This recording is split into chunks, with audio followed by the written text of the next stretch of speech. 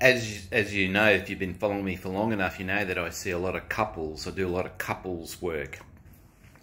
Something I've noticed of late is where a couple come in to see me and the relationship isn't going really well, it just seems to have hit a wall. One of the common things I see is that one of them, and usually it's the male in the relationship, but not always, but typically one person in the relationship seems to have this idea that they're right and the other person is wrong.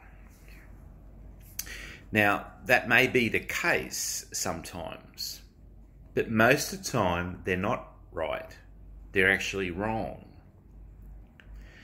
Now, initially when we first meet with someone, we're happy to let them be right, and and we gently tell them that they might be wrong, all that sort of stuff. But the curious thing is that when you are in a long-term relationship, it's curious that a lot of times some of us get so stuck in our thoughts and the way we do things that we think that we're right all the time, or right most of the time.